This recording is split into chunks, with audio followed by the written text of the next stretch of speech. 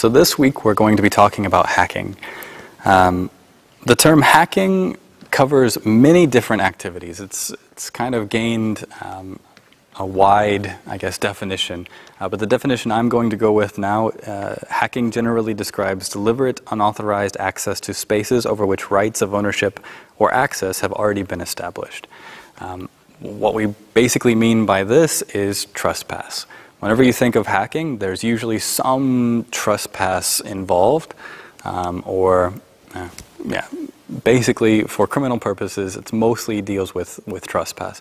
Hacking itself has a lot of kind of political connotations. Some groups have adopted it for activities that they do that may even have nothing to do with computers.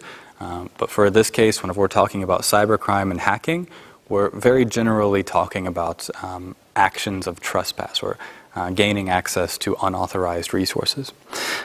Usually some type of trespass, and trespass has the goal or access used to commit or further crime. So basically, accessing a resource either for fun, essentially, to gain access to that resource, or once I have access to that resource, installing tools or stealing information or doing something else that is also a different type of crime. So hacking is generally getting access to things or getting control over something in some way. We'll talk about more what that is. So hacking is difficult because of hacking itself as a concept is difficult to talk about because of the various motivations of groups that identify as hackers. There could be, very generally, we split them up into ethical hackers and unethical hackers, where here the definition is ethical hackers have a high level of specialized knowledge and a belief in the ethics of freedom of access to public information. And this is kind of a traditional, more traditional definition of hackers who were just attempting to make basically private information publicly accessible. Freedom of information is the idea behind this. Ethical hackers do a lot of different things. They're commonly called penetration testers today. I'll talk a little bit about penetration testing in a second. Unethical hackers, however, usually create some sort of disruption through unauthorized presence or enter systems undetected and steal restricted information. So you have kind of two versions of unethical hackers. The people who want to disrupt, again,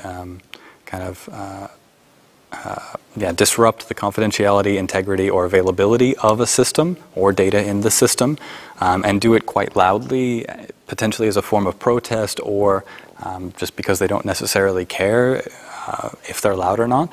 And then you have groups that are usually organized groups, and this is kind of borderline cyber espionage or cyber terrorism, that are trying to gain access to systems, do some sort of trespass without being detected, to steal information or gain access to information over the long term, usually over the long term. So ethical hackers have the knowledge and skills and resources to be able to access systems and potentially make profit off of it or say something political about it, but usually don't. Even though they could, they don't.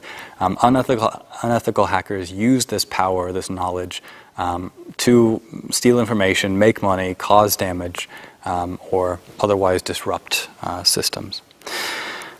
So I specifically pointed out penetration testers because they're kind of a special case. Penetration testers are hackers with the skills and knowledge, and they are usually hired by companies to search the company for vulnerabilities. They specifically look for vulnerabilities in companies. That way, some random hacker with a malicious intent doesn't come in and find it. Penetration testers, you also have ethical and unethical penetration testers, where ethical penetration testers will usually not go looking for vulnerabilities in a company and then go to the company and say, hey, look at what I found, pay me so I can fix it. Penetration testers that are ethical normally just provide consulting services and only actually do their job whenever they're asked to do the job. But there's a lot of gray area there. Some people believe that scanning systems and making sure they are secure and pointing out vulnerabilities is a service to the community. Organizations that normally get scanned don't necessarily agree with that statement, but yeah. So there are penetration testers out there. that specifically work for corporations or consult for corporations to find vulnerabilities in networks. That way other cyber criminals can't. Hackers must be very careful, penetration testers I should say, must be very careful about the permission from the company to actually do a penetration test on the company and local legislation. In some cases, some types of attacks may not be legal even if you have permission. Now, that's relatively rare, but it could happen. Penetration testers have to be quite aware about what they're doing. So don't just offer yourself as a penetration tester unless you understand the legal implications of doing so. Penetration testers can potentially find flaws in the security of networks before malicious hackers do. The idea is to have a hacker find all of the vulnerabilities, that way you can secure them before anyone that has a malicious intent actually goes through and does it too. And that's essentially a big part of information security today, is having penetration testers come in and look for vulnerabilities. Most hacking methods simply abuse the trust or confusion of users. A lot of what penetration testers or even hackers are doing is targeting not only the technical system, sometimes it's completely technical, but a lot of times it involves at least some user interaction or some user, some users are part of their attack somehow. This is described as social engineering. Whenever I'm going after a specific person to gain access to information that will give me access to the network or to information, we can use social engineering. And it is an extremely effective method of getting information about a network, about an organization, about other people. And if you can do it well, without even having any technical skills at all, you can potentially get all of the information you need or access to entire organizations in some cases. So we can think of social engineering as people hacking. Here, people are the weakest link. I talked before about education, educating users about, for example, clicking on emails or downloading attachments and opening attachments from people you don't know. If we can attack the user and we can get the user to do some action for us, then that can potentially give us a lot of information, give us access to restricted networks, restricted accounts, things like that. It's a technique to obtain access codes and information. Again, social engineering, I'm attacking the user. So, for example, I could just ask somebody, what's your password? And they probably won't tell me, but they might tell me. Now, if I just walked into a building and said, what's your password? They would say, who are you? Get out of here. But if I go into the building and I say that I'm from IT, and I'm here to fix your computer, I see you've had trouble logging in, can you give me your password real quick? Then maybe I'm more likely to trust my IT department and I would give somebody the password. So it's basically just lying to people to get the information you need, but lying to people in a way so they don't suspect that they're being tricked. There's a lot of books on social engineering, and what they found is that most people are willing to help by default. So if they think that you're not a threat, they're more likely, if you ask for help, to be willing to help you, especially if you throw in information that is confusing to them and they don't want to seem like they don't know. So what social engineers or technical or hackers tend to do is throw in a lot of technical jargon, technical information that the users don't know, but it makes the hacker seem like they know what they're talking about. Then they're more likely to get information from that user to, for example, log into their computer, log into the system, and potentially even install software in the computer. Once the hacker's done that, they have potentially full access to the network. This also allows us to gather information from people or documents in the organization. Another big source of information is an organization's trash or a person's trash. Think about all of the things that you've thrown away. It could be credit card applications with names and numbers and things like that, birthdays. Organizations throw away a lot more information, and all of that goes into the trash, and the trash is usually not guarded. If you can get access to that information, you can potentially get a lot of interesting information about that organization that you can use in either other social engineering attacks or potentially even passwords and things that would allow you to log in directly. For example, a relatively common occurrence is that people throw away phone records or phone organizational phone lists that list all of the people's names, their department, and their phone number. If I have that list, then now I can start to call around to each department and say, hey, this is Jack from a certain department. Is your computer not working well, right? And because I've already said the department and I've said a name that that person probably recognizes, they're more likely to trust me, and they may give me more information. They may even give me their account to log in. So even things as, let's say, innocuous as a telephone directory for an organization can potentially be a major hole that an attacker can use to take advantage of the system. Other hacking methods include spyware and surveillance software.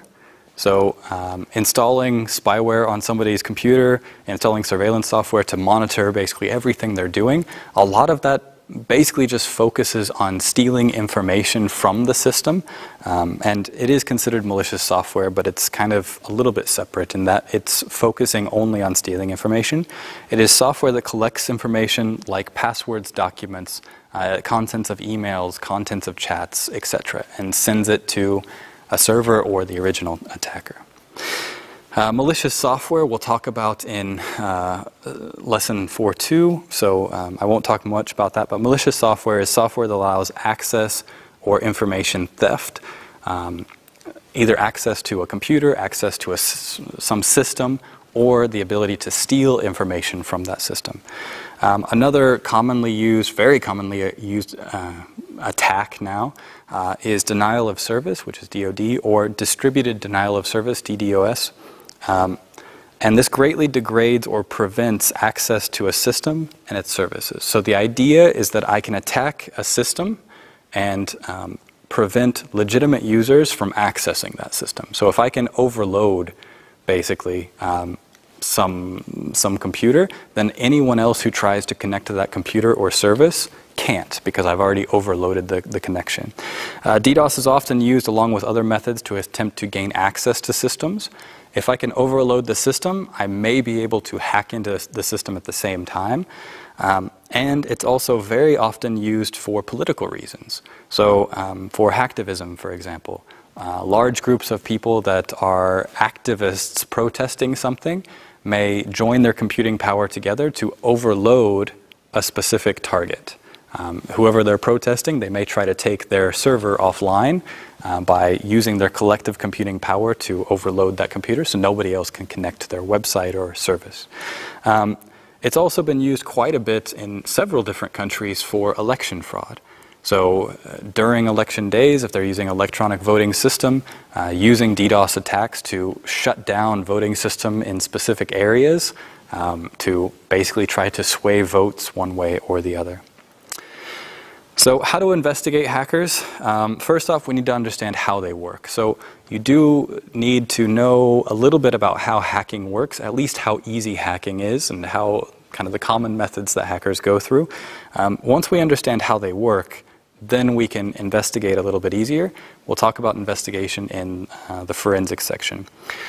The thing about hackers is that there's many different motivations. A lot of hackers are in it for the money, but some are in it for political reasons, some are in it for fun. I mean, there's lots of different reasons why people try to get into systems, access information, steal information. There are many different tools and approaches for hacking. Within the last few years, a lot of hacking toolkits have come out that make it extremely easy to do different types of relatively sophisticated attacks. The result is that more people with a lower level of knowledge are able to do relatively sophisticated attacks against real systems and cause potentially a lot of damage. So you really need to learn information security basics. It's outside. I know I talked about it in the last lecture, but information security basics is one thing that you need to study on your own if you want to be a cybercrime investigator or a digital forensic investigator, and also get at least some introductory books on basics of hacking. Understand what tools they use, what approaches they use, and some of those tools and approaches can help you during your cybercrime investigations as well. Obviously not the trespassing things. And one thing that I want to make very clear is that basic hacking is extremely, extremely easy. It's far too easy, actually. We should be beyond how easy it is now, but basic hacking is surprisingly easy. Investigation of beginning hackers is also very easy. So if you start learning about hacking, really don't try to hack systems that you don't have permission to access, because it's usually very easy to investigate beginning hackers. They make a lot of mistakes, they don't hide their tracks, and they don't know how to cover themselves up, so they're relatively easy to find. Hacking is easy, but making money with hacking is very, very difficult. By the time that you start to try to make money off of hacking, you will probably be caught by police. That is, whenever hackers attempt to make money or attempt to transfer something of value, that's whenever the police usually get involved, and that's when we catch most people. Like I said, if you put a computer online, it will be attacked within a matter of minutes, if not seconds. People are trying to hack computers all the time, and we don't report most of them, and we don't care about most of them because most of them are unsuccessful.